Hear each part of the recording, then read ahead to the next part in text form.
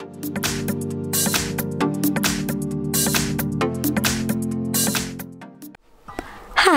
in front of me is REALME 8 and today I would like to show you how you can use one-handed mode on this device. First of all, you need to tap on Settings. Now scroll down, click on Convenience Tools and go into Navigation.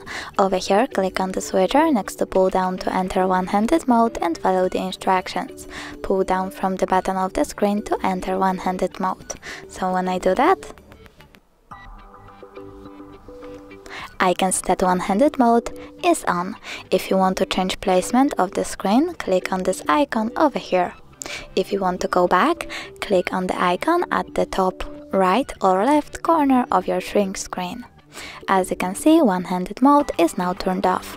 If you want to disable it completely, click on the switcher again.